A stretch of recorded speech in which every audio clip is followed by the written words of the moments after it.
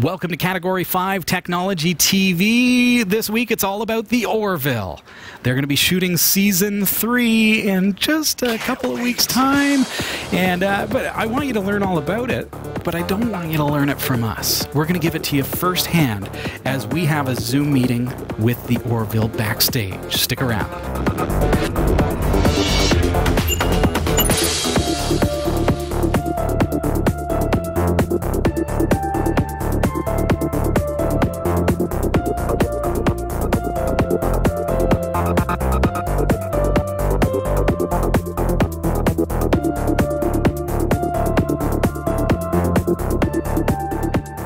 Our live recordings are trusted only to solid-state drives by Kingston Technology. Revive your computer with improved performance and reliability over traditional hard drives with Kingston SSDs. Category 5 TV streams live with Telestream Wirecast and Nimble Streamer. Tune in every week on Roku, Kodi, and other HLS video players. For local showtimes, visit category5.tv. Category5.tv is a member of the Tech Podcast Network. If it's tech, it's here. cat5.tv/TPN and the International Association of Internet Broadcasters.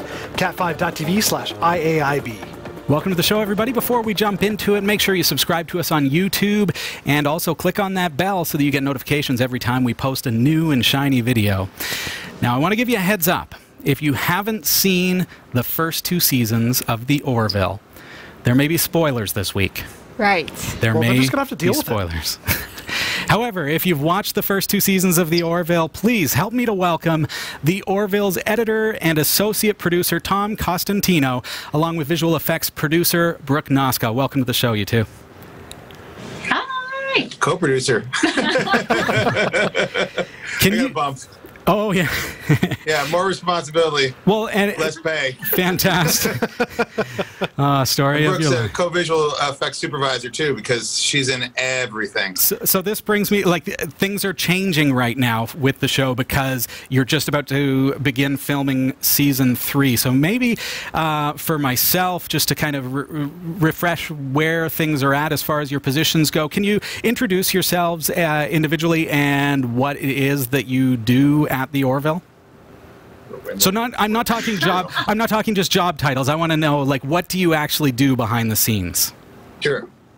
Yeah, so as the VFX producer on the show, I'm kind of the cat wrangler. That's a professional term of it. And, basically the visual effects is such an inclusive department. We're part of pre-production, we're part of production, we're part of post-production and getting it out the door. So we're kind of the only department that has our hands, fingers, and toes in every single part of it, coupled up with the editorial and post department.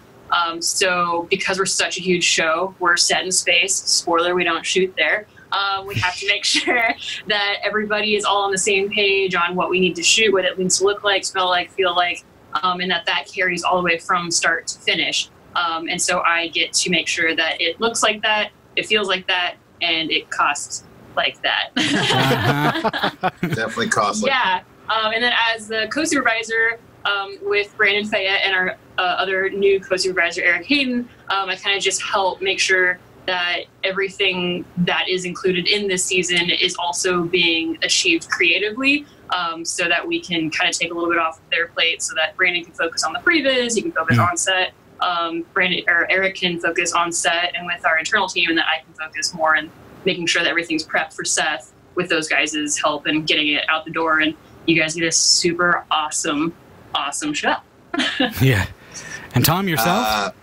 Yeah, well, I started as an editor on the pilot. I've been here. I'm old school. I've been here since day one. So my role now is that I'm a supervising editor and co-producer. So I'm going to have 3 editors and 3 assistants under me. I'm in charge of all picture editorial, making sure, I'll still have my hands in stuff, cutting picture, making sure things go well with second units. My co-producer stuff encompasses a lot of things. It helps out with marketing. I'm usually in charge of Comic-Con and various other things that we need around here. There's just a lot to do. It's a big show, so I'm sort of like the catch-all, and I often happen to be the resident fanboy of Star Trek and all things Star Trek and, and sci-fi in general, so I'm sort of the go-to for the inside track on that. So that's me in a nutshell. But and working behind the scenes at such a big show as the Orville, like, what is the workload like? Are you guys like, do you get enough downtime that you're keeping your sanity? Is it like, what does it feel like to be working at the Orville? I mean, I think we are kind of a basket of characters, and we thrive on insanity. Sure. That's what fuels us. That's what fuels our passion, is just being insane all the time. Yeah, I mean, we know what it's like to be on a show like this, especially since we've done it for the last 2 seasons. So, you know, stepping it up even another notch in season 3, we're ready for it. We're juiced, and that's kind of why we signed on, because we can't get enough. Yeah, it's an ambitious show. So if you're looking for a 9-to-5 job, this isn't the place for you, and we're okay with that. I mean, it takes a lot to put people, for lack of a better word, in space doing epic things. You know, everybody's here because they want to be here. So yeah, it's you know, it's a labor of love. And there's not a lot of shows like us out there. So when you finally do get on one that people actually like, it's kind of cool. Yeah. Kind of want to stick around. Yeah.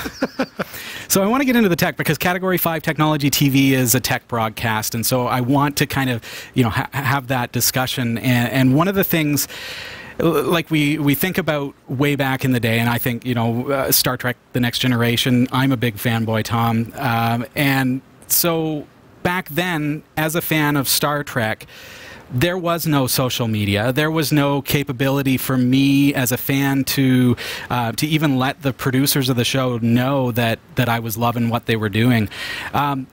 Technology has changed a lot since then. So how has kind of the advent of social media in particular, how has that made it different for you as producers of the show, just being able to communicate with your fans? Well, you know, having that kind of interactivity, it's 98% a blessing. It's 2% a curse. Yeah. We get almost real-time feedback about how people feel about the show. Right. Also, so that's kind of an amazing thing. I mean, I'm not going to lie. There were probably a couple things that we tweaked last year based on some information we got. You know, if it's like the general trend from posts or about something, we'll occasionally look at that ourselves and maybe change part of the script or reshoot something small. I mean, we don't see change scripts and things, but are you able to come up with an example of such a scenario? Yeah, I mean, for telling tales out of school, the AV Club, who is they've become real fans of ours, and we love their reading. They made an offhanded comment about the Kalon outfits, and you know, next thing you know, we were you know, amping up some battle stuff. Even though they meant it as a compliment, it's like, you know, all right, we see it's a little kitschy. We can fix that. We can make them more horrifying. So, yeah. So some stuff for 213, the finale, we did some pickups. I mean, that's the short of it. But it's more just like a generalized sense of, oh, okay, this is how the fans are feeling. This is what they appreciate about us. You know, we are here for them. So. You know, we like to know what they are thinking. And it feels, from a fan perspective, it really feels like the evolution of being able to be entertained, because we're interacting with the very creators of the show. So it's a really interesting kind of change in the paradigm. Yeah, absolutely. We met online, so exactly. So, so thinking of the social media piece. Is there any particular type of interaction that you behind the scenes, or even the cast and the crew of the show, that you really love to receive?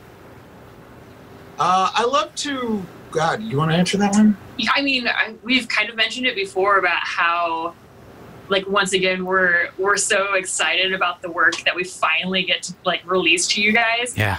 So it was always exciting when we would turn it on, when it was on, you know, Thursday nights, we'd turn it on and we'd be more glued to the Twitter live feed and how like, oh my God, did you just see that? Oh! Or it's like, oh man, is Mortis gonna sing? Oh no, like we're feeling it with you guys, because we've watched it. We've watched it without any visual effects. We've watched it with visual effects. We've watched it without color, with score, without, like, we've seen it probably 100 times by the time you guys have seen it. Yeah. So in order to get that, like, one more fresh eye, and somebody will, I mean, we do a really, really good job to make sure we don't leave any copy cups in there, but we really like to, make sure that what we've been seeing and enjoying and pitching and, you know, seeing through is exactly what everybody else is excited about, and having the reactions that we're intending to have. So yeah, it's really awesome to get that live feedback from the fans, whether it be good, bad, ugly, or otherwise. So yeah, I don't know, it's been really, really exciting. It's literally, I mean, usually, look, in fairness, we're working. We go to the wire sometimes just because of the massive amount of the show. So it's 15 of us right outside here scrolling through our phones, trying to see what people are saying. It's not sexy like theater. No, it's not like, sexy. We all have laptops. We're like, okay. Yeah, and then we follow along. And then it's always interesting to see something that we glossed over or didn't think would play that someone loves, or it's like something we thought would be like the biggest point. The biggest block point just glows like right past us. We spent days working on it. So do you gotta stop yourself from being like, guys, did you notice that particular thing? Yeah. Oh yeah, for sure. I mean, there's one thing I snuck in there was during the episode when they find the iPhone. We never got a time on what time it was supposed to be. So I was like, make it 1:43. That'll be my I love you to the audience. And nobody was like, oh my god, it's time 1:43. I was like. Boom, there it is. I stuck that in. I love you guys. It's funny. People didn't. Nobody got it. Now you realize everybody's going to be looking for it now. So. But the great thing. You guys too. The great thing is that there's a recurring cast of internet characters that we. I mean, it's pretty vast, but there's probably 500 or 1,000 recurring super fans, maybe even more, that we all try to interact with, and they all have their own personalities, their own interests, and. That is probably the best part of the job, because whenever I'm not feeling so great about the gig, one of them will pep me up. Oh, good man. And you guys, you're all doing such a wonderful job. And as a viewer of the show, we've just been loving all of the work that you've been doing. We'll talk a little bit more about the fandom piece in just a couple of moments' time. But I want to touch on the technology that you're actually using in the set area of the show. So how has, for example, robotics or digital technology really changed the production process and kind of the behind the scenes for a production like the Orville? Well, for us in post, we do a lot of work with shotgun so that we can track, we produced over 7,000 shots last season that you guys saw, but there was 22,000 versions that went through the pipeline. Wow. That's the biggest television show I've ever heard. So how many cameras are you simultaneously shooting with?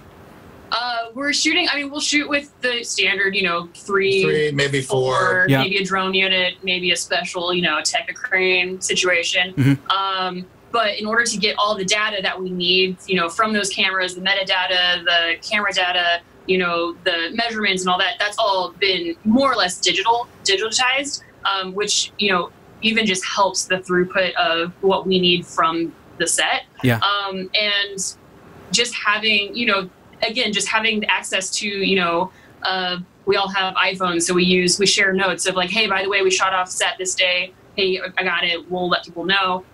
Or, if I'm in Mammoth and Brandon's here in LA and, somebody else is at home sick, we can all still progress the day without missing a beat, because honestly, television has no time for the weary, sick, or tired.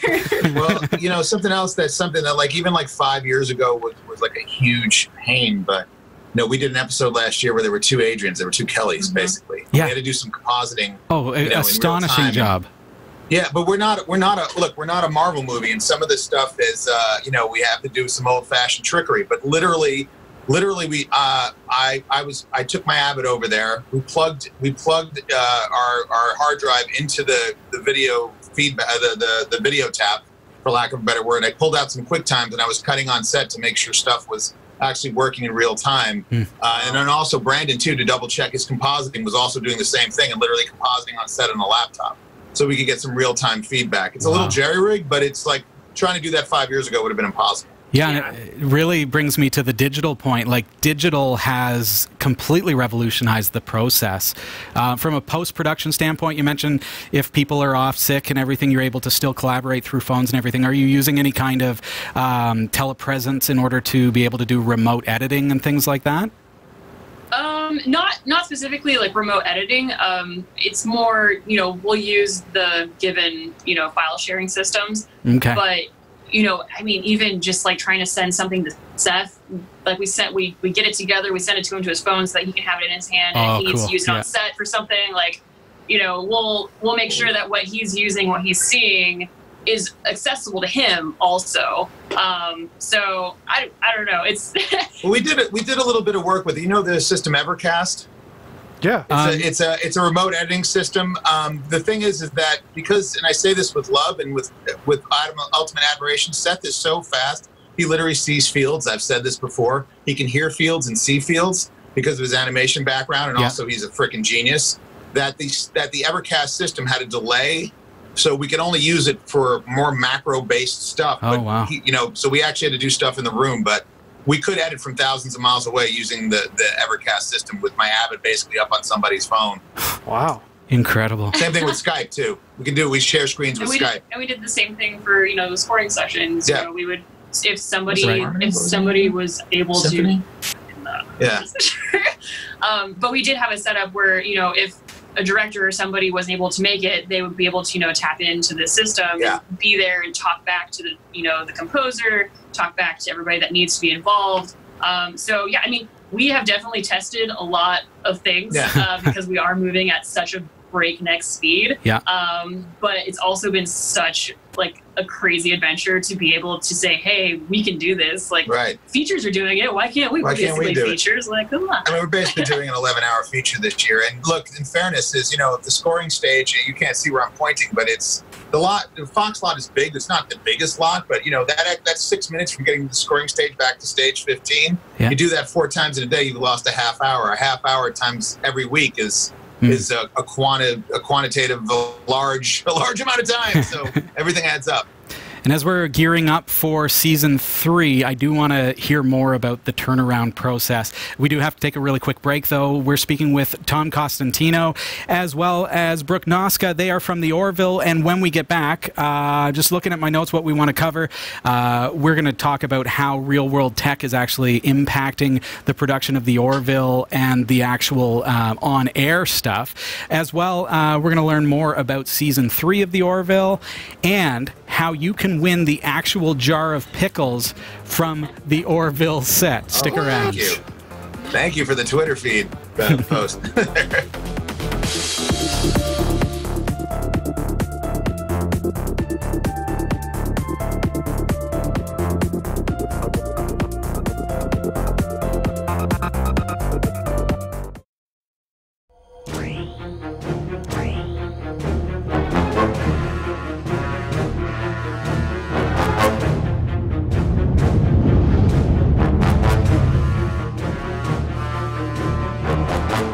We're over at the Orville Experience, downtown San Diego.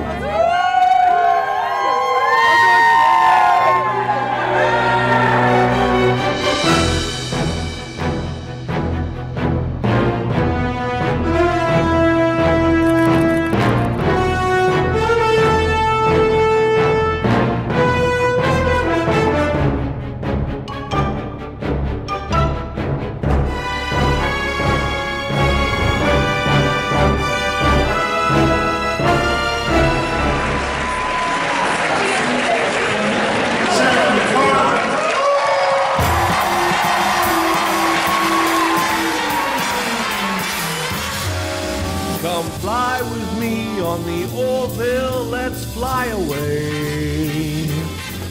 If you can use some Chilean booze, have a day drink with Ed and Kelly. Come fly the Orville, let's fly away.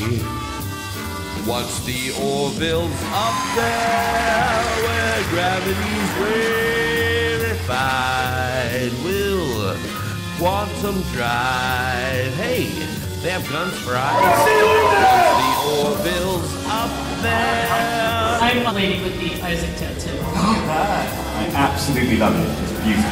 Danger wise, no red alerts today.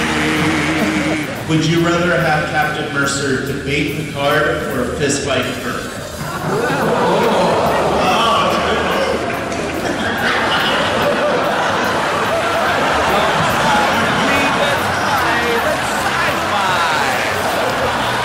Come aboard, let's quantum away.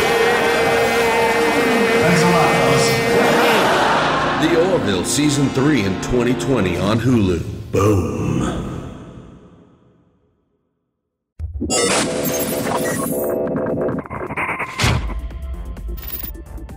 All right, you can win the actual jar of pickles from the set of Season 2's episode Home of the Orville. It's been personally autographed by the show's executive producer, director, John Cassar, and you can find out how you can get that. How you can participate in that contest. We've got a hot link for you, cat5.tv. Oh, look at what he's got. Can you there it is. see We can see you now. Yeah, cat5. I've got it, cat5.tv/pickles. And that will take you. That will take you. Can I enter? Yeah. So I'll put it back on the shelf. are they or are they not? Sorry, buddy. So are they real pickles or are they props? They're unfortunately real pickles, and while I have a captive audience, please don't eat them and then sue us. Not an official contest. This is not. They've been sitting in there for a year. If you haven't seen the episode yet, Season 2's Home, make sure you check it out and participate in that contest, cat5.tv/pickles. The contest is open until Saturday the 12th, and including that date, is there any interesting tech, Tom or Brooke, that you've seen kicking around the set that that is perhaps consumer gear or stuff that makers are interested in? I think about, like, do you ever use Arduinos, or do you know anything about what's being used there on the set? I mean, honestly, iPhones have really come out with a ton of awesome features. Even like the latest, they have basically a quad split feature. So we'll do a lot of previs. We'll actually just take our phones and we'll just, stage out something. We'll edit together into like an iMovie on our phones, send it, and that's how we kind of do a little bit of visualization of pre-production. But yeah, I mean, I think the most handy consumer product is if you have a phone and it's a smartphone, you can make anything. You can make anything. I mean, look, even in fairness, some of our door panels are actually they're iPad minis that we actually interact with live. It's a little program that lights up. Now, sometimes we'll enhance with VFX, but we have been known to sneak an iPad or an iPad mini or a phone into a prop and let it just do its thing with some graphics. So I'd love to see that added to the App Store. That would be fantastic. Yes, I'm sure we can work that out for you. Now, this being your job, I mean, it's really, really easy for us going to work every day, and you guys work long hours, to look at the stuff that comes in and we're thinking again about the tech that is really exceptional, but it's easy to just kind of, it's old hat because you deal with it every single day. But is there anything that through the course of the first 2 seasons of the show, or even now as you're gearing up to shoot Season 3, is there any gear that has just made you go, like, wow, like this is mind-bending that I am a part of this because of this technology? No saying iPhone. No. I mean, we have some secret stuff in production that we can't wait to show you and tell you guys about. But I mean, yeah, I think it's really just, all the different apps and tools that you can use on an Apple product is like unbelievable. She went there. Other than that, we have some pretty cool cameras. Yeah, we do have. I mean, I'm not going to say, but there is a revolutionary proprietary thing that's going to help us. Invented by people here, hopefully patented. I believe it's patented. Working on a patent that's gonna revolutionize how we shoot some of the more complex scenes. I don't want to say anything more about it, literally NDA bending, but there, if we do this again in a year, we'll bring on those people and let them talk about it. But because we're moving so fast, to have the ability to sort of, for lack of a better word, live,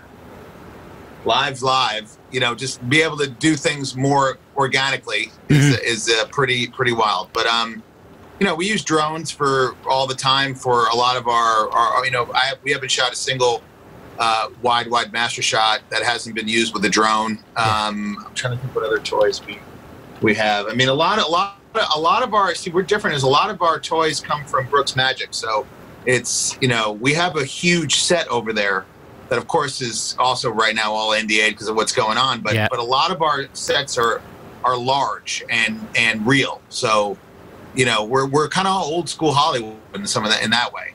Yeah. The Foo in the chat is wondering if you have anything that uses Linux that helps you with your production chain. Linux? Do we do Linux?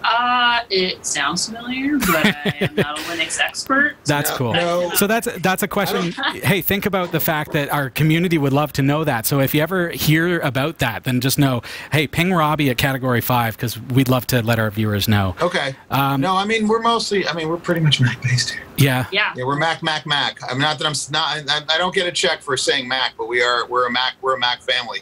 Mm-hmm. Actually, this logo running behind me is running off my Avid off of a Mac Avid. So yeah, it's how we go. Yeah, it's good to have everything kind of all interconnected as well. Thinking back to how things were shot 20 years ago, and thinking about how models were used in particular. Yes. Are you folks still using models, even though Brooke and her team are like doing some incredible stuff with VFX? It's always, it's kind of like the homage, the homage. It's French for cheese. Tomato purple.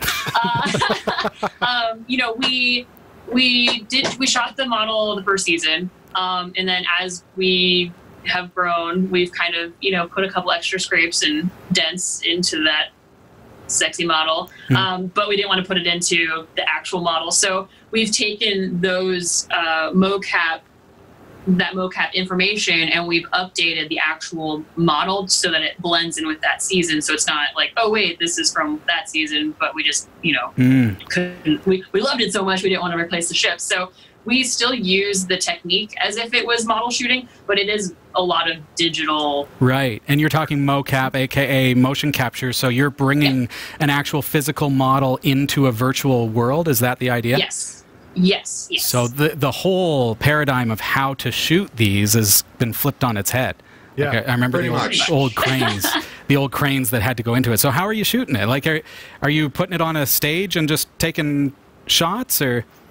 Yeah, they did that for the first season. They did all kinds of up downs through the model, and then we put that data into our nuke scripts or anything and tracked on and put the stars in the background or whatever planets and stuff, just so that it had that real camera feel, so that you felt like that camera is in space and it's looking at that ship. And then as we progressed through season 2 and season 3, we've kind of lost the actually shoot it on set, but we haven't lost the feel and the technique of actually like, okay, so we're going over, under, around the ship. We still want to feel like real camera that moves. Ship is in space and you guys just happen to be on the fly that's checking it out. Like, we really try not to do anything that a real live camera couldn't capture in some way, even if it's somebody in a fake spaceship following along with our real spaceship. Yeah, because that's the minute you lose all sense of reality. But there's no way in hell that this baby behind us, we could put it through those kind of contortions and or some of the more stuff. We've gotten more ambitious and more complicated in our sequences. So we'd literally break the model. I'm not even being figurative. We'd literally break the model. Yeah, and the digital model does have a real world scale. So it is hundreds of feet wide, high. So we do have those dimensions. So when it is flying in battle, we're not, it's not like a feather in space. Like we're actually like, okay, this thing is, 80 million tons. How would it actually go through space? Yeah. Like, how does that kind of work? Obviously, like, there's not real fire in space. My NASA friends would tell me that stuff's not real, but we are still trying to make it feel and, have it depict what it might look like as far as we know what that kind of stuff looks like now. I know we're working in tight quarters tonight. How much work would it be for you to show us the model, Tom?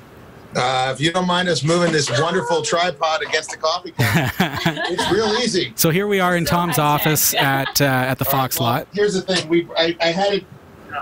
You can thank. I know. Sorry. We're gonna have to censor that, Tom. Family friendly, Tom. All right. You know what? Actually, Brooke to help me lift it up here. Do you want to? Can I put my butt on this thing? Yeah. Sorry. We're gonna lift. We gotta lift straight up. No. Just gonna lift that here. Yeah. Oh my goodness! There it is. Let's put it over here. We also have a great gym here at Fox. All right, so I'm just gonna. Okay, so This is the model, folks, that that they used at the Orville. I can flop the camera around, can't I? It's not doing that. Hold on. There we go. There we go. I have to get with Zoom. Live. There you go. Here we go. Oh my goodness! So this is the actual model, folks, that was used to shoot those. $400,000 worth of fun, kids. Wow, that's awesome. Now, what is it made of? It's made of resin. Hopes, dreams, and tears. No, it's a resin. It was partially 3D printed. I'm supposed to be touching it with the gloves, so I'm going to do that here. But a lot of it is old. There's a little kit bashing going on here. For those who know that term. Yeah, get us in there, Tom. I want to see details. I want to see details that we'd never see before. Look at that. So you see? Yeah. Is it clear? Is it focused? It's a little hard for me to see. Pretty good, pretty good. So, but there's some amazing detail on this. Now, granted, we're making the model way more detailed. As the digital model gets more and more. Sorry. Yeah, we're seeing a lot of foam here. We're seeing a lot of foam. Wide-angle iPhone, my iPhone 11, not making things easy. Use one of the other 3 cameras. Yeah, right. So is this the model you said that has been dinged and broken, and where are those brakes? Because this looks perfect, looks pristine. No, the digital model. Oh, gotcha. So there is, but I will show you something since you guys are so see this right here? Yes. Okay, so because it is 3D printed and because it's a very sensitive thing and it's been on display before. So this over here, there's actually it's bent a little bit. So we keep it in a very special case here to keep it supported. Yeah. And obviously, we can glue this back down and hold it, but it's an aerodynamic shape, and eventually it's gonna deteriorate. So we try and keep it pristine as much as possible now because it's more of an artifact of the show than an actual working model. Right. Right. But there's amazing. Was the guy? I think it was the guys at ILM that did this for us. I forget. It was just beautiful work. Yeah. That's amazing. For us crazy model people. I mean, I've posted photos of it before. Yeah, we're getting some close-ups here, though, we've never seen. This is fantastic. I'd love to show you the bottom, but, the light, obviously you have the working quantum rings and all this other stuff. Mm-hmm. And it's probably hard to see, but there's actually, so much for my great filming, but there's a, sorry, I apologize. There's a, if you can see, let me get in there. Hold on, sorry. Hang on one sec. Yeah, it's all good. It's worth it. Hang on. It's very live television. Yeah. Isn't it fun? Okay. And just another example of what we couldn't do. The shuttle bay? Oh, that's so cool. Wow. Nice. Do we need a light with your phone? Hang on. So this is actually, there we go. Thanks, Brooke. So if you can look here, I'll let you hold the phone and not. All right. So this is, if you knew how complicated this was, okay, now you get a better look at it, right? Wow. See, there's actually a little shuttle in there, which is hard to see, but lower the camera a bit for us. Degree, so. Lower the camera a bit for us. We weren't quite seeing it. If we can just see right into the shuttle bay. So I am contorting here to get down into the box. Yes. Can you see it? No, I see a lot of foam. We're underneath the ship now. Yeah, we're under it. They're over here. Okay. Sorry, no. There, stop. Oh, wow. It's filled with foam. But it's beautiful, Tom. They put the foam, but see the same painting down here. It's the same. Yeah. It's the same markings as our actual real live stage. So just gorgeous. Yeah, the foam was put in there recently just to protect. We can pull that out, but I kind of don't want to mess with it because I like the guys from the actual model company to mess with it. So Oh, that's anyway, fantastic. There she is. Oh, thank you for showing us. I have a question about scale. That's it. Yeah, it's about 4 feet. That's awesome. Now I have a question about the design of the ship. Yeah. Because, I mean, when my wife and I have watched the show, we wondered why the 3 fins at the back. Was that anything in particular, or was that just for a cool design? I think it was partially cool design, but also, Andre Bormanis, he's our resident tech supervisor, and he, a lot of this stuff is based in scientific fact. So, back in there, so the quantum rings and quantum energy, all this is based in future scientific concepts. So I don't know if the 3-ring aspect was strictly for fashion or design, but the whole idea of the quantum energy is based in real science. Okay, because I think one of the episodes when, I believe it was the replacement for Alara, when the new security officer was transitioning, the ship that was beside had only 2 rings. Yeah, I mean, honestly, we do. It's a little bit of license, that's what I'm saying is that the 3 rings. It's really more just because it kind of looked, for lack of a better word, TV sexy. Fair enough. I just didn't know if it was related to like exploratory vessel versus science vessel or something like that. Yeah, so the different shapes and rings, they kind of represent the different Union classes that we have. So we have a Leviathan class, we have a science class, we have the cruiser class. So they all have a different look, feel, but you kind of want them all to look like something of the Union or of the show, so that we can kind of make sure that when you're in a bajillion ship explosion battle, you know who the good guys are and who's not. Makes sense. Brooke and Tom, Michael Okuda tweeted earlier this week and said, Star Trek The Next Generation hadn't yet found its legs in Season 1 and 2. Now, you just finished Season 2. You're about to start shooting Season 3. Do you feel that you've found your legs? I would never want to be so egotistical as to be the person to say that. I felt like that the show had found itself in Season 1. I think it started with About a Girl and then into Priya, and then started really hitting its stride through Into the Fold, which is when Isaac and Claire started the early part of their relationship. I think the second half of Season 2, we've definitely moved into where I think Seth wanted to be, which is more of a dramedy.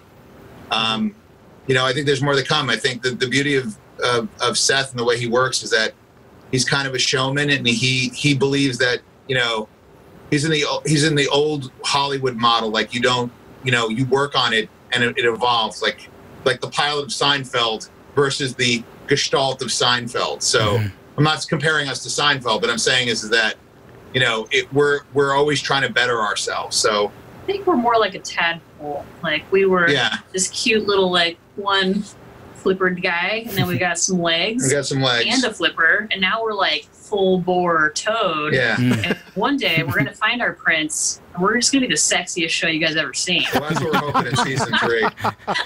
Well, listen, I fell in love with the show in Season 1, but it really started to feel in Season 2 when the Kaylon attacked, that this was not just what we were all expecting, which was like Seth's vision of that like dramedy outer space show, but it really felt like a genuine sci-fi. For our viewers at home, I want to take a look at that clip.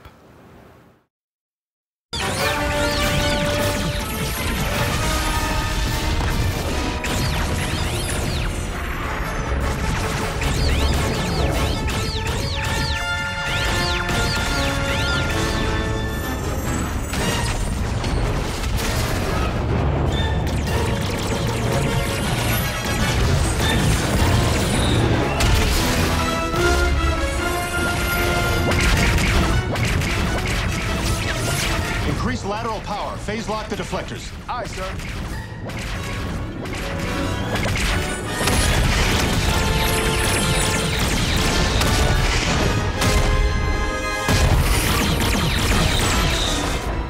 Captain, they're slicing right through our deflectors. Evasive maneuvers. Narrow targeting scanners. Concentrate your fire. Scanners cannot penetrate their hull. Do eeny, meeny, miny, mo. Pick a spot.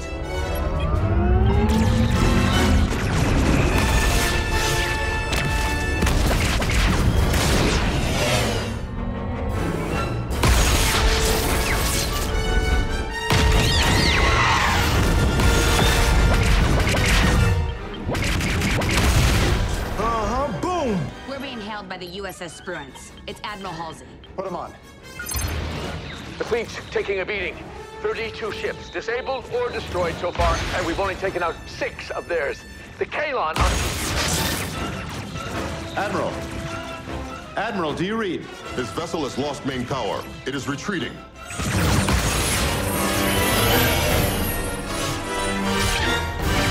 Captain, 5 Kaylon just broke through the line. They're heading for Earth. Pursuit course.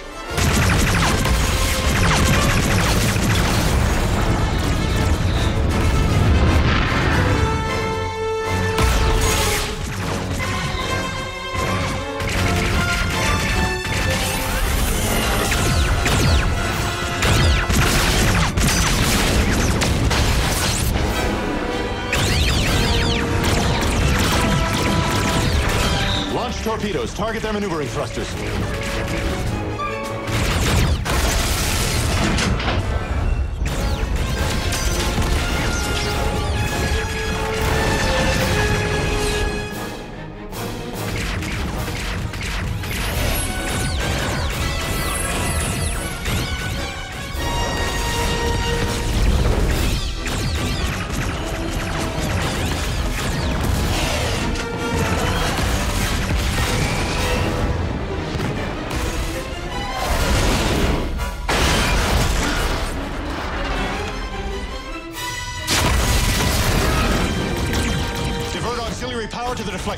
The Hawking has been destroyed.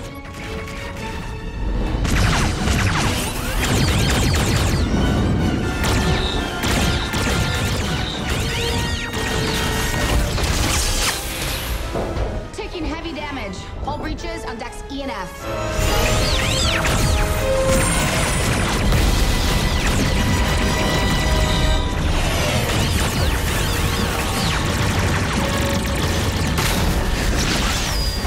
We have lost the USS Quimby. The K-Line are less than 50,000 kilometers from Earth.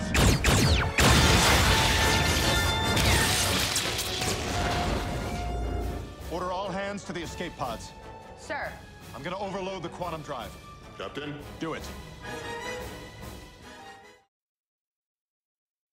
I feel like viewers weren't sure when the show first started what to expect from Seth's sci-fi show, and some of us were wondering, like, is it going to be just a space comedy or a spoof? We were hearing spoof a lot, and then it really did evolve into this genuine sci-fi show. Was there a point along the way that you folks realized internally that, hey, this is really a genuine, serious sci-fi? Well, in fairness, we had access to most of the scripts in season 1. Yeah. So we knew where it was going. Okay. And, you know, and this is not a knock on Fox or anything, but I think everyone, including Seth, and I'm theorizing here for what little we talked about, is that for him to come out and be taken seriously as a sci-fi vet, I think even he was probably nervous about it. You know, it's like, so he had to sort of sea change the audience to get used to him to being able to tell more serious stories. Man's always had it in him. You know, everything is, I mean, this is his vision. This is his baby. But I think, you know, I think a lot of people worried, like, well, it has to be Family Guy in space or they're not going to accept it. Yeah. So probably lean too hard in that direction in terms of promotion and things like that. But, like, I always knew that when the pilot was around, you know, About a Girl was already, you know, most of our first season was already shot. Same thing with season 2 when Brooke came along. Like, you know, we know where it's going. Yeah. And that also helps us inform how we edit, VFX, post, shoot the whole season. We know how it ends. Right.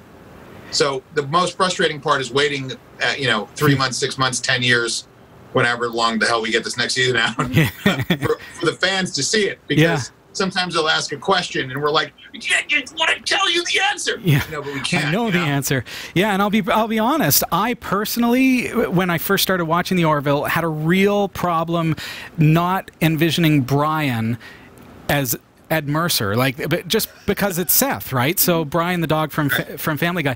And so I stuck it out, and it was around episode 5 that I really realized that, hey, this is like the genuine article. This is great, and now, like, I can't get enough of it. Well, I'm gonna get in trouble for this, but the boss man can act. He doesn't like when I say it, but I got to stare at him all day. He's actually got chops, and you know he is not Brian. But it's in him. I mean, it's part of him, but he's, you know, if you saw the loudest voice and some other things, then, you know, he's got skills and depth and range. So for sure, it just, you know, he needed some screen time for people to know that. Yeah. So that's all. Well, I think the approach has been fantastic, and it's certainly worked out well. Oh, yeah. And absolutely, like, such a talented guy. When you came in tonight, we were listening to Seth MacFarlane on our Amazon Echo. I'd encourage you to try it. Just say "Shuffle Songs" by Seth MacFarlane and see what it comes out with. Now, one of the comments that I spotted on Twitter as well, just kind of as we're wrapping up, I know your time is valuable tonight, and I really appreciate you taking this time. We're good. Don't worry, we're good. All right. Thanks, Tom. John Cassar, he said the other day on Twitter, this is executive producer, director of the Orville, he said, the audience gets to tell the broadcasters, cable networks, and streaming services what they want by the way they spend their entertainment dollar. So, Tom, it raises the question, how can we as fans of the Orville tell the networks what we want, and that's more of the Orville? Like, what is that entertainment dollar in today's modern landscape? Well, I'm trying to, because I want to answer this properly. I mean, like, how do you tell us how to spend. You mean how do we get that message across? Well, from John's perspective, like, there is no free TV. We're telling the networks through our spending how, what they should be investing in. There is no free TV. If you know, the God in the days of the antenna, you are paying for Charter, you're paying for Hulu Live, you're paying for YouTube Live. In this skinny bundling era, people do speak with their wallets by tuning into a show, and it's not even just like viewership, it's online activity, it's fandom, it's conventions, it's also at least in our case. So it's being active and passionate is a way to let people know that you're into or not into a product, for lack of a better word. I think that's kind of what he was saying. Yeah, I think because a lot of people have been saying is, oh, we were on free TV, but we really technically weren't. We were just, we're another pay service, but no TV is free anymore. And they kind of snuck that in under the wire that we all got to pay for the free TV we were supposed to get, free news. That, Edward Murrow, if you hear that sound, it's Edward Murrow turning his grave right now about where television has gone. But, so everything costs money. When we tune in, is that voting for the Orville? Yeah. Absolutely. Yeah. I mean, when we were, on Fox and we were broadcast, we still track the viewer numbers. And that definitely, if we have very high numbers and very high interaction where people are watching it, from start to finish, or at least most of it, that tells the networks who, put the money out for us to make content, hey, we got to spend money on this because everybody's tuning in for this. It also helps because I think we were on Fox, we were around football, we were on the sports and stuff. So we were like, well, if we can get those people to grab on, it's all about placement. It's all about where you're putting everything, where the viewers are at, what time of the day they're at, what day of the week they're at. All of this is in those very meticulous, data sheets. It's a complicated. Everybody's looking at it, but with streaming, the Game of Thrones did the best, where they were on HBO, and HBO was like, "This is basically paying for our reason to exist with this app." Is because people can watch it. They don't have to buy the HBO, cable bundle. They can just buy their 6 months on however many emails they put on there for free, and they're now we have to have this because people are tuning in, they're looking at it. So I'm not 100% sure what the question was, but I think what he's trying to say is that by you guys telling us what you want, what you need, you guys wanted more Orville. We're on Hulu now. We're going to give you more Orville. If you guys want less Orville, we would have got canceled. We will have vacation, but So we want more Orville, and you talk about Hulu. You mind if I add something? Please. So, here's the thing about the television business and actually the film business in general is that because of the way things are now, it's not just live and even live +3 ratings. There's so many other factors that come into a show's or a franchise's existence, and it's changing so fast that even the people that are making it can't always keep up with it. And in terms of technology, in terms of where it's being sold, international markets, marketing in terms of toys or theme park. It's such a. Basically, this is the science of making a TV show now. Yeah. And we're, because we're not, My Dinner with Andre, we're one of those shows. So. The math behind it, it's fun. I love interacting with people, and they have theories about why the show moved here, or moved there, or did this. But usually the answer is way more mathematical and way more mundane than anyone ever hopes, which is not that exciting, but it's the business of what we do. So, thinking about Hulu and the change there, what is going to change for the viewers? As far as I don't mean hey, now maybe I need to subscribe to a different service or something like that, but what are the changes that are happening at the Orville and with the show? We're bigger. Bigger, better, stronger, faster? Yeah. I mean, we're greener. Look, Seth has said this, and we said it, not having time restriction helps, because then the story is as long as people want it to be. And that was a big thing. When you cut a story perfectly, luckily, and this is no difference to Fox. They've been amazing to us, but, and they were able to even give us, for 1 year, give us the 48:10 runtime, right? But, the standard Fox network show is 43:40. I'm saying this because I'm the editor. I know how we do it. 911 has to cram, and they kill themselves up there. They're literally upstairs from us. They have to jam a lot of story into 43:40. Now, imagine you've been killing yourself. You're spending millions of dollars to do this show, and then you have to cut 17 seconds out just to make this arbitrary time marker. And that 17 seconds could be that one look from that one character that totally changes the tone of a show. Yeah. Now we got to cut it out so they can do a commercial.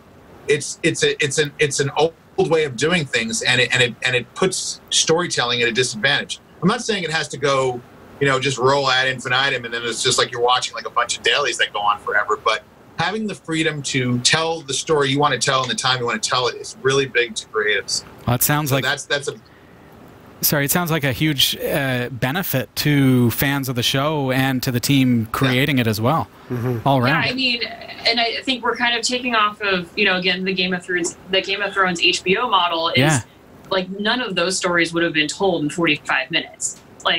You would have to tune in, for weeks, months, and just try to figure out, how to tell those stories. So, we want to be that cool. We want to be that big. We want to, we want to spend that much money. So, you guys want it to be this great, sci-fi show, and so do we. So, what's the best option to do that?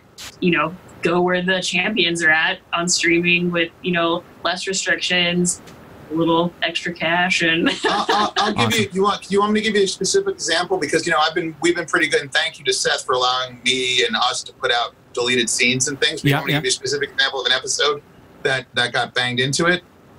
Yeah, I would love to.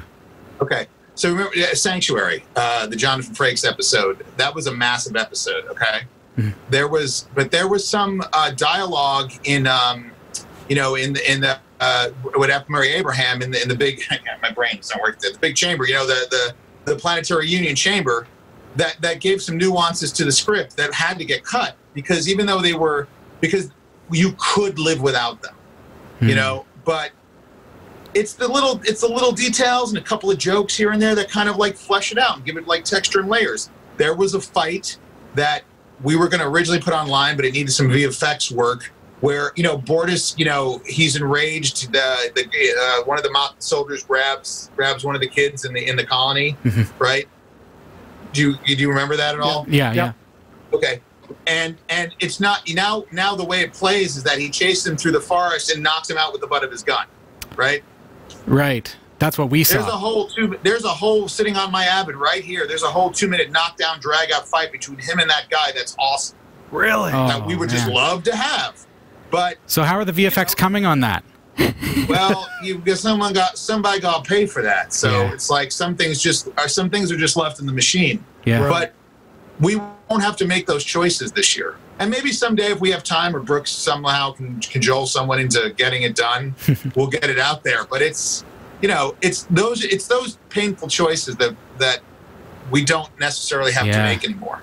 Yeah. Right. Now, is the plan to release all the episodes at once for the next season, or are you phasing them out? And how does that? No, we're gonna do weekly. We're not gonna destroy everyone's life by suddenly dropping it at once. There you go. Okay. Just backing up just for a real quick sec, when Tom was talking about the toys and the merchandising, yes. You had a question. Yeah, so in our chat room on Discord, one of the questions is, when are we going to see more Orville merchandising? When is it going to be everywhere? Like Orville Lego? It's literally coming. I'm not the marketing guy. Where I do work with some of the marketing people, and in fairness, we're not there's a term for it that they call it's like a shell. It's like a line at Walmart or they have a colloquial term for it. But we're a little more niche. But there is things coming. As you know, the Eagle Moss stuff is coming. We got Corbin Effects doing stuff. Yeah.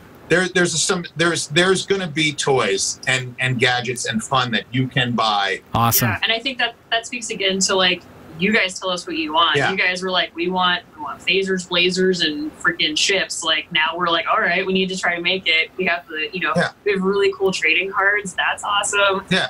We have all kinds of stuff, and even the fans have made really cool stuff that we're like, oh man, like we need to do that too. Yeah, I have some of this in my office, but but a lot of this is going to roll out between now and the premiere, and it's awesome. it's in production now. Okay. So there is stuff coming, but it's never. I'm telling you now, there's not a world right now unless suddenly we get Marvel size where we're going to have Kenner figures made of everybody. It's just that's a very specific model of some very large franchises, and yeah, maybe someday we'll get there, but that takes a little bit of history and time. I'm not saying I'm not opposed to it. I would love it, but it takes time to build up to that level. I would love to throw some money at die-cast models of ships. Gosh, yes. Johnny A. Reed. I mean, that's Eagle Moss, and our friends at Corbin are coming out with ships as well. So you're going to be able to play with little Orvilles at some point. Johnny A. Reed is hoping to see some Krill, maybe some action figures would be pretty cool. Pew pew pew pew. Johnny can just freaking DM me and ask for that stuff. He doesn't bother me. Hi,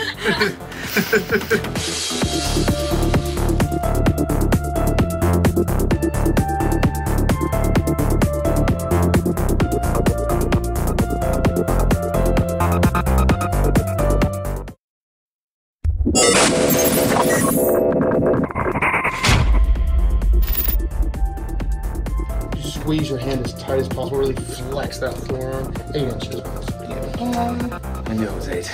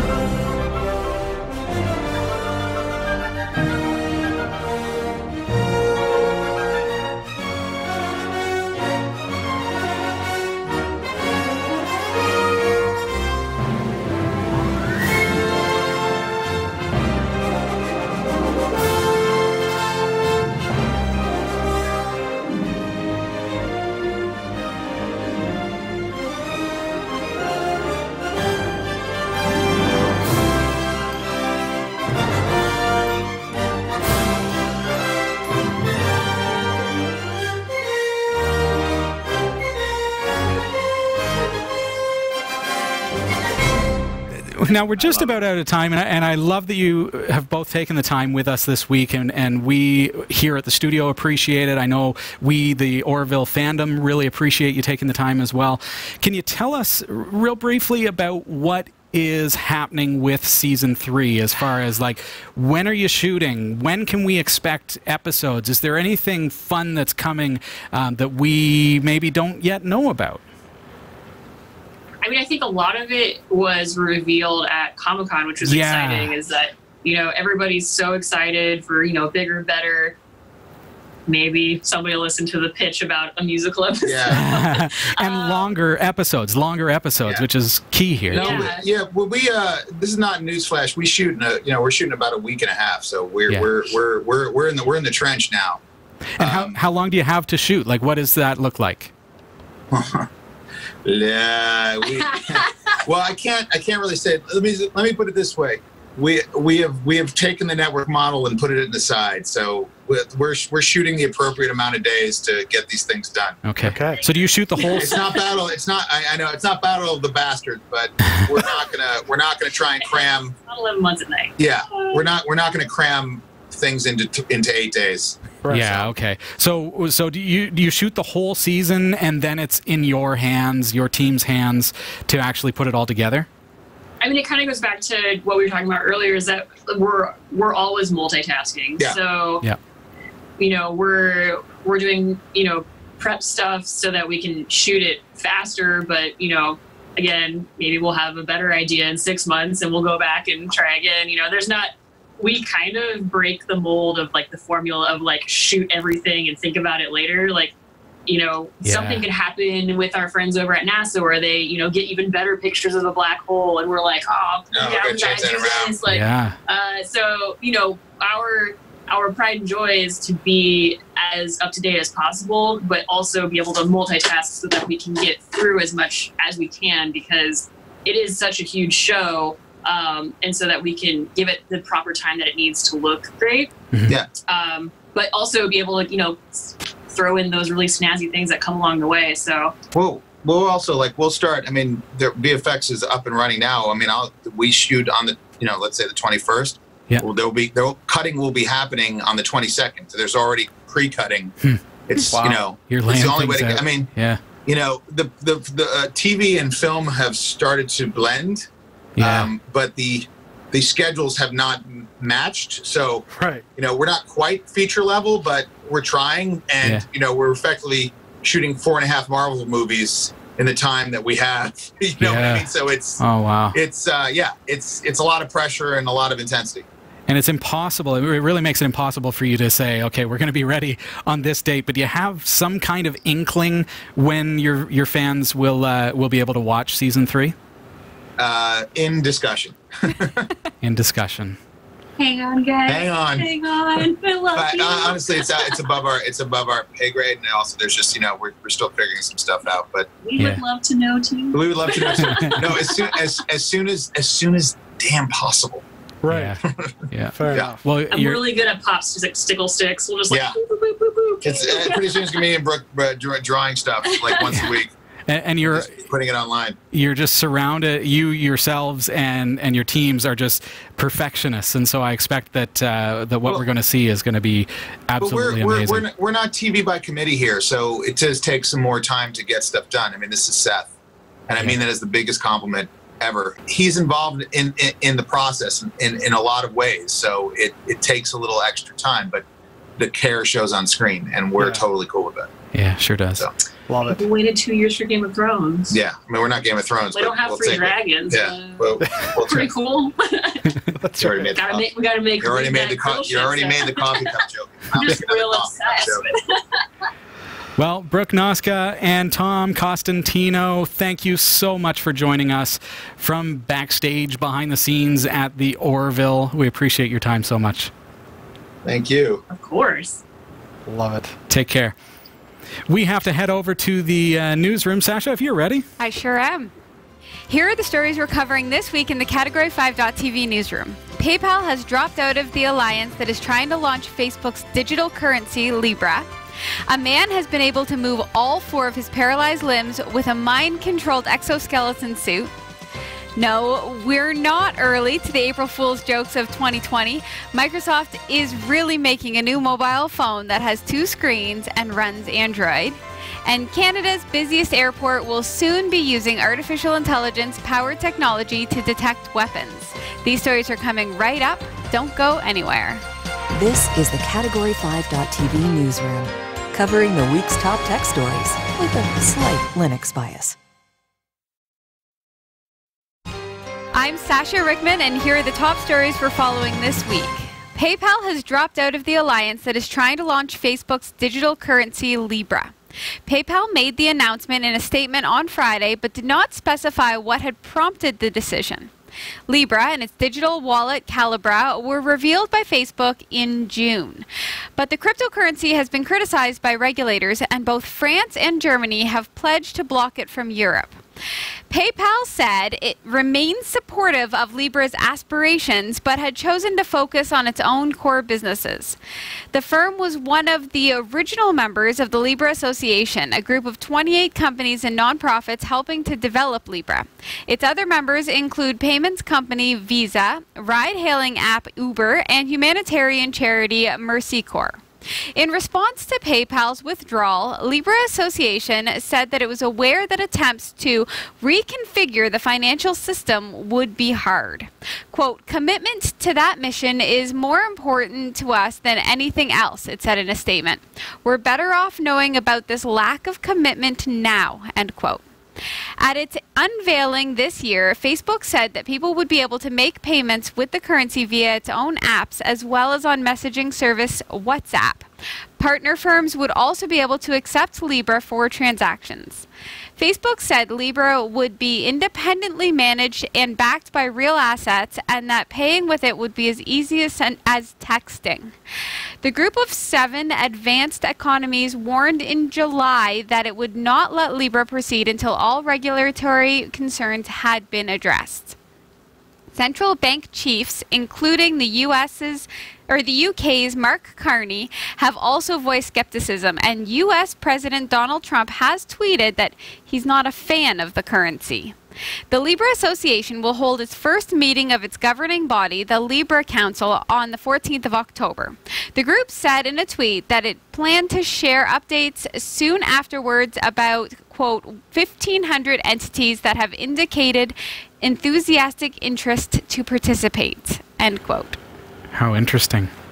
This is an interesting story because I was just reading today that some of the American politicians are telling Visa, if you stay involved, this is going to be highly scrutinized. Oh. Sure. So do you want to continue? And so there's a lot of scrutiny over Libra. And I mean, I know I've said in the past, like, I think this is not a great idea simply because of the issues Facebook has had. So you get them attached to it, and it's going to immediately open the door to privacy concerns. Except, or how is it going to be used? And I know it's not just Facebook, but I think that plays as an undercurrent of fear. If it wasn't Facebook involved, would people be more open to it? And that's the big thing. Like, cryptocurrency backed by so many companies in general, I think is like governments would be hesitant because they lose the control over their own economy. That's true. And that means they lose the control over fair trade and other, you know, like what would a government do if suddenly they lost all control of the currency? Well, yeah, for sure. That's I mean, true. if you figure, you know, you've got trading on the actual stock market of currency, and if suddenly there's a run on, you know, American currency, say, and people are like, you know, I want to invest in Libra instead, and nationalities are then going with the cryptocurrency, like the U.S. dollar crashes, that impacts the whole economy. Yeah. So there's a whole reason for wanting to keep things from a monetary standpoint stable. Right. You know, so I do get it. I do get the concern. It's funny because I would think personally, because of Facebook's issues, I would have less confidence. But then knowing that Visa is partnered, then that brings up the confidence. It's like Visa has this. I have this comfort in the security of Visa. So I'm like, They've okay, well, branded themselves well, haven't they? yeah, they really have. They're really have. just all about the interest. But what's interesting to me is that I think that because it's Facebook and so many people who aren't as well educated in the privacy issues, they probably are excited about it because it's Facebook. Right? Oh, perhaps, yeah. So, this is going to be integrated into WhatsApp. Right. So, hey, that's a great feature, right? So, yeah, there's definitely that, too. I think it's just the natural evolution of, like, this is a technology that now exists. Now, obviously, Libra doesn't. We don't yet know, like, we understand that they're going to be using real commodities in order to stabilize the currency. Right. But how can a cryptocurrency be stable? That's what I'm waiting to find out. Right. And is there going to be no mining of the currency? Like, and if that's the case, how do you? You have to acquire it by purchasing it. Right. With real dollars. Just like regular currency, which is like you're doing the exchange. When I have US dollars, I've purchased US dollars from here in Canada. So we'll see. And does PayPal bailing out, does that really represent any impact on Libra, or is it just going to carry on and PayPal's just not going to be a part of it because they're really kind of a competing product, and cryptocurrency doesn't really fall into what they've really established themselves as, which is a fiat-based currency bank, basically, like a digital bank. And truly, like, time will tell. In 5 years, PayPal is either going to be kicking themselves for getting out, or they're going to be high-fiving each other for getting out. Like, we don't know, right? Yeah. We shall see. Yeah. And we'll be here to report on it, folks. That's right. That we will. For season 18. Unfortunately, our teleprompter has stopped working, but luckily I have the news stories loaded on my laptop, so if you'll excuse me, I'll be looking down to read the news. A man has been able to move all 4 of his paralyzed limbs with a mind-controlled exoskeleton suit. Tybolt, who does not want his surname revealed, was an optician before he fell 15 meters in an incident at a nightclub 4 years ago. He says taking his first steps in an experimental exoskeleton suit felt like being the first man on the moon. His movements, particularly walking, are far from perfect, and the robo-suit is being used in only the lab. But researchers say the approach could one day improve patients' quality of life. Tybolt had surgery to place 2 implants on the surface of the brain, covering the parts of the brain that control movement. 64 electrodes on each of the implants read the brain activity and beam the instructions to a nearby computer. Sophisticated computer software then reads the brain waves and turns them into instructions for controlling the exoskeleton. The injury to his spinal cord left him paralyzed, and he spent the next 2 years in hospital. But in 2017, he took part in the exoskeleton trial with Clinitech and the University of Grenoble. Initially, he practiced using the brain implants to control a virtual character or avatar in a computer game. And then he moved on to walking in the suit. After 2 years of not walking, he says he'd actually forgotten how to walk and even lost the perception that he was taller than a lot of people in the room. While he quickly took to controlling the exoskeleton's ability to walk, it took a lot longer to learn how to control the arms. He says, quote, "It was very difficult because it is a combination of multiple muscles and movements. This is the most impressive thing that I do with the exoskeleton," end quote. Tybolt does need to be attached to a ceiling harness in order to minimize the risk of him falling over in the exoskeleton. It means the device is not yet ready to move outside the laboratory.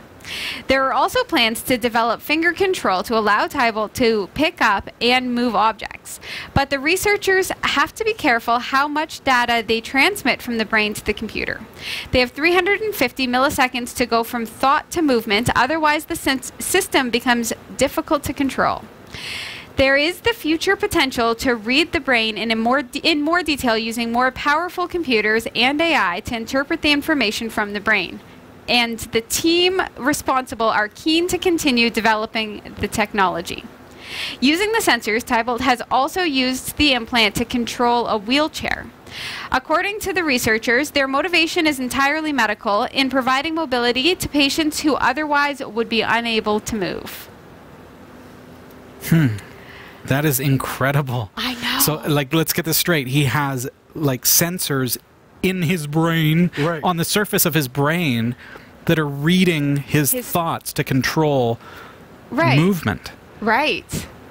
Incredible. What's impressive about that is the fact that they've been able to... Everything. Well, yeah, there's a lot of things, but the fact that they've been able to isolate the electrical impulses in the brain that signify those specific movements. Yeah. Like, that in and of itself is phenomenal. Or is he training his brain to create new ones? Right. Maybe, to control those, right?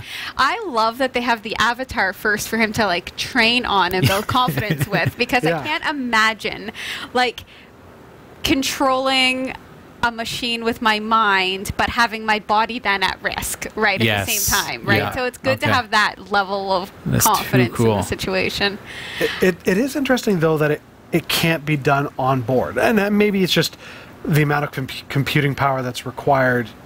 You can't build that into the suit. Well, I'm sure that can be done inevitably through technologies, like where technology is at. Look at single board computers that have like NPUs on them, neural processing units, that can process data at teraflops, and they fit like in your pocket.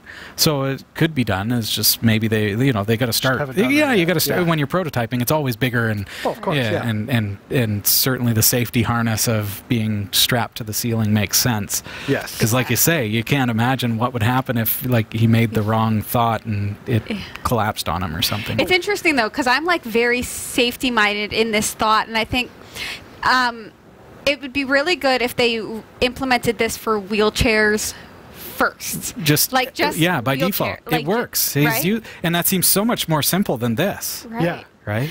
Maybe wheelchairs and maybe transfer devices, And cars. right? Cars. And Yeah. No. What is cool about this, though, I mean, and you're talking about putting it maybe in wheelchairs, but I'm thinking all the people that have prosthetic limbs, you know, to be able to take this technology and go, hey, you know what? So you're missing a part of your arm and a hand. We now have a prosthetic limb. Here's this little implant. You can now control that arm. Oh, like the fact that we're you can getting get there. Oh, like yeah. But that excites me because you think of the limitations that some people have to deal with. It's like, okay, well, I can't do that. This opens up a whole new world. Oh, yeah. I love it. Like, I am so excited about this project and what it means for giving life back to people who are hampered in some way or another. It's great. Cool. This is a total good news story. And it's not just about that mobility, but just reading, like you say, the wheelchair is not moving the body parts. It's moving like a motorized wheelchair. Yeah. Right. So like the communication can be with a device. It can be with controlling other devices. Who knows what they can come up with. Who knows exactly. This is, the world is your oyster when it comes to... Thoughts, ideas? Comment below. I am wondering from a security standpoint, like I'm suddenly thinking about the fact that it's transmitting to a computer. Could this open up the door to somebody hacking that, so to speak, and taking control of the suit by sending... Why are you hitting yourself? Why are you hitting yourself? But I mean... Yeah, all of a sudden your big brother's in there. Yeah, but I would hope that in something like this, it's not just about the mobility and what they could do, but they're also building in some security protocols for that kind of stuff. I mean, that wasn't covered in the story, but I hope that's the case. Yeah, for sure. Because, I mean, if this gets to the point of being standalone use, it could have an impact. We'll see what happens Still, over the next several years with this technology, with the research that they're putting into it as well. So cool. Now we've got to take a quick break. The crypto report and more of this week's top tech stories are coming up. Don't go anywhere.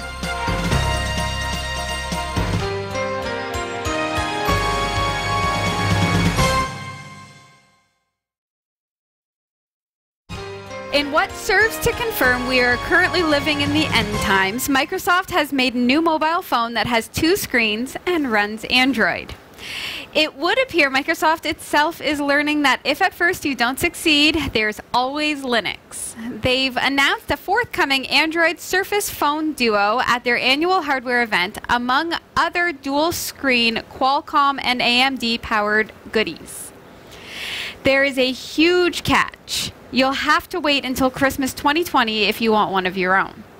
Unlike the Samsung Galaxy Fold, Microsoft's attempt at a folding fondle slab, is quite clearly 2 screens with a chunky 360-degree hinge in the middle, allowing displays to be positioned however you want, as a small tablet, as a closed-up device, half open as a book, or fully open as a large flat tablet.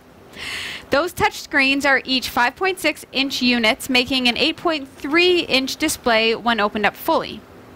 While the separate screens will be scoffed at by owners of Samsung and Huawei's forthcoming foldable devices, which use one large continuous bendable display, the Surface monitors should at least be more durable than the disastrous first attempts by Samsung.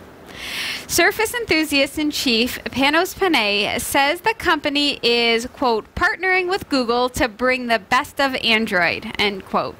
This comes after Microsoft extracted billions of dollars in patent royalty payments out of Android makers until recently, and is about to finally bring down the axe on one of its family of mobile Windows operating systems.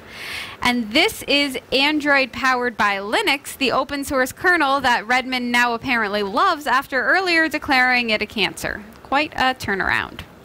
Linux kernel creator Linus Torvalds said back in 1998, quote, if Microsoft ever does applications for Linux, it means I've won. Well, Linus, you've won.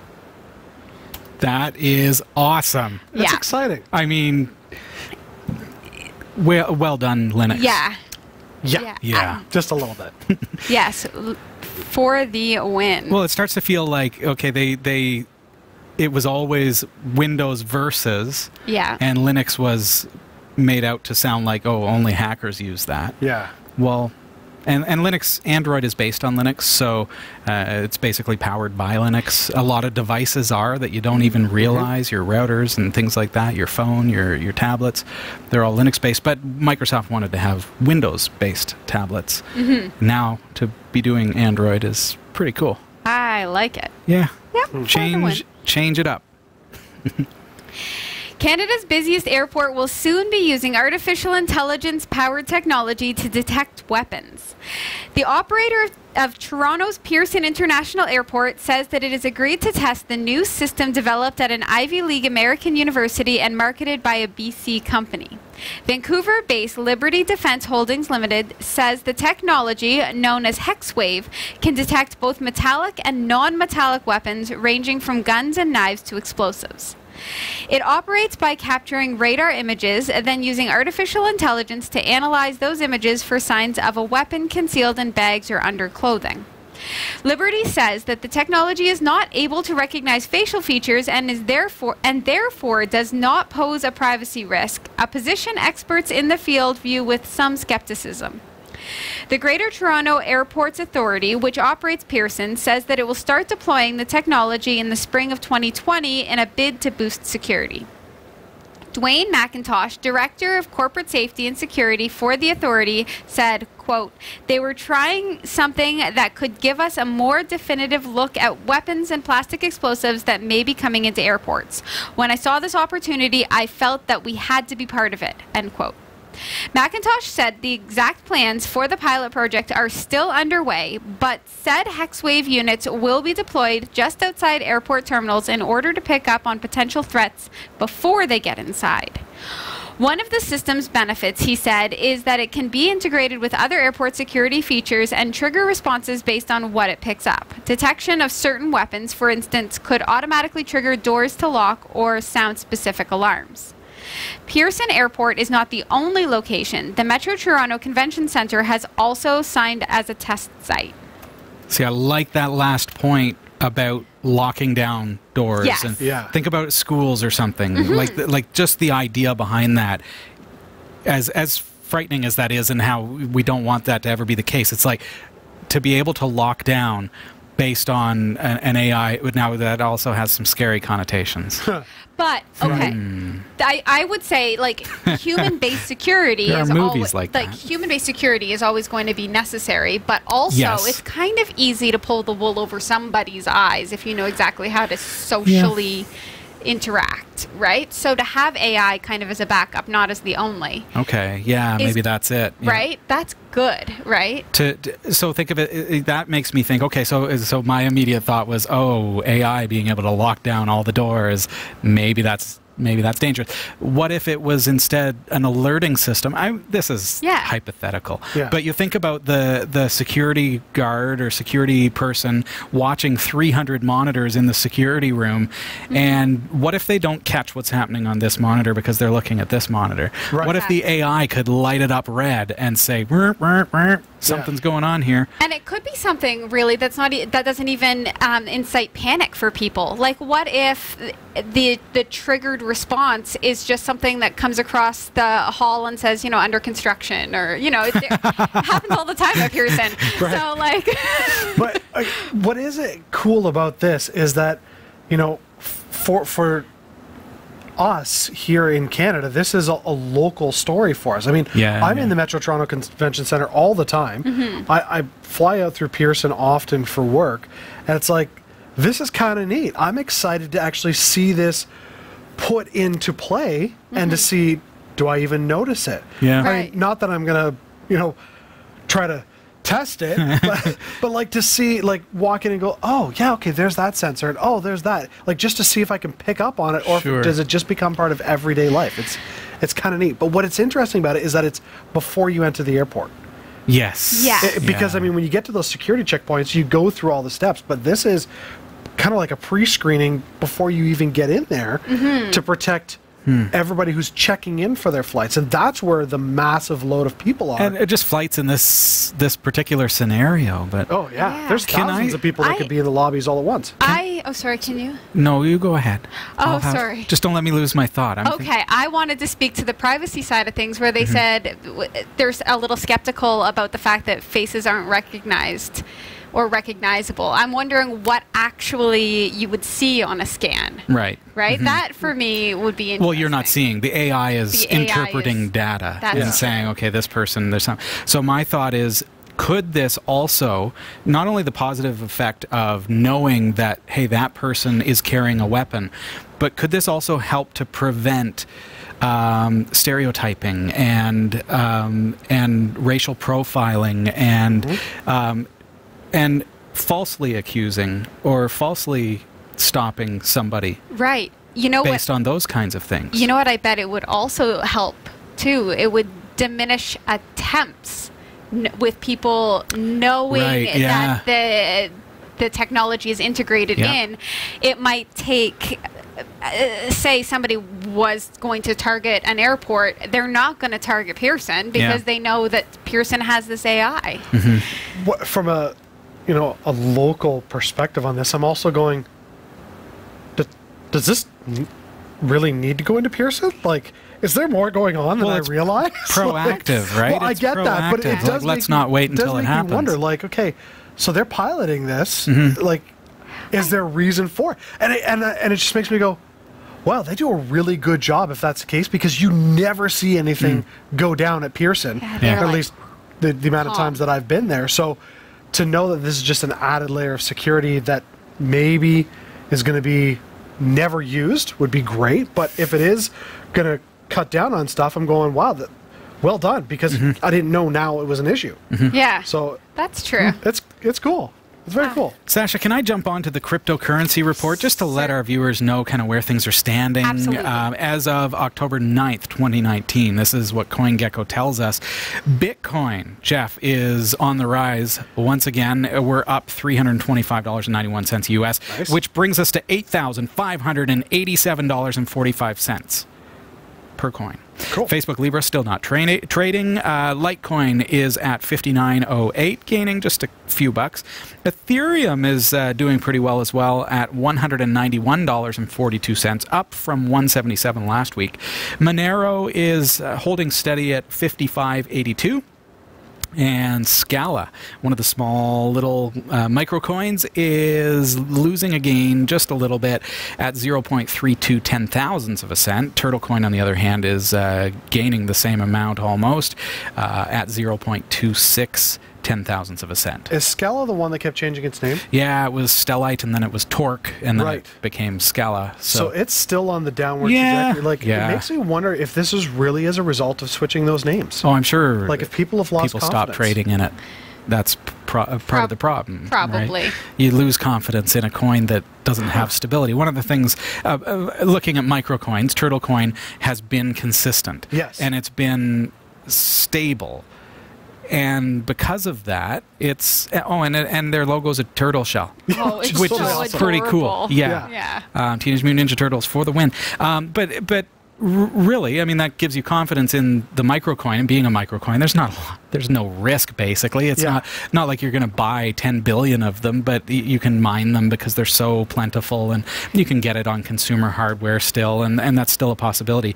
But the thing to remember about cryptocurrency is that the market is always open and it's always changing. It's very volatile, and I mean, like, from right now at this very moment to 10 minutes from now and even overnight, it's going to change completely and flip on its head. So you really have to make sure that you're only investing and spending what you can afford to lose, because you quite frankly are very possibly going to lose it. It's up and down all the time. But hey, if you get gains, then that's a powerful thing. But also there's holding and investing in the future, and holding that and trusting that, hey, Bitcoin's going to be worth more one day. And I think that's what we're going to see as soon as Libra starts trading as well. That's true. You know, big investments coming into Libra, which is going to then very quickly boost the Libra economy and cause it to go up in value as well. So we'll see what happens. It's going to be incredible. Just keep that in mind. Big thanks to Roy W. Nash and our community of viewers for submitting stories to us this week. Thanks for watching the Category5.tv newsroom. Don't forget to like and subscribe for all your tech news with a slight Linux bias. And for more free content, be sure to check out our website. From the Category5.tv newsroom, I'm Sasha Rickman. I'm Robbie Ferguson. I'm in charge of all of the tech around here. Sorry about that teleprompter, but you did all right, so hey, well thanks. done. Yeah. And I'm Jeff Weston, and I just stand here. He's here for the comic effect. I read manuals. I read the instructions. We do have to take a really quick break, folks. Stick around.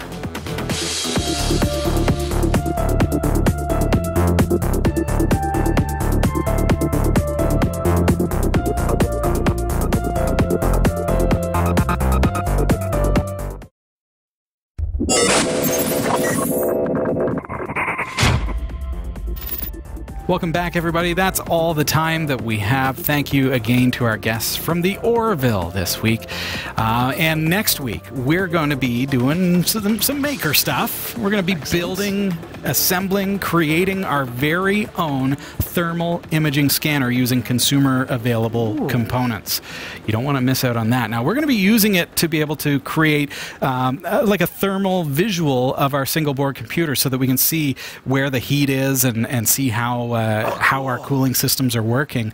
We're going to actually be assembling that and building that next week, so you don't want to miss out on that.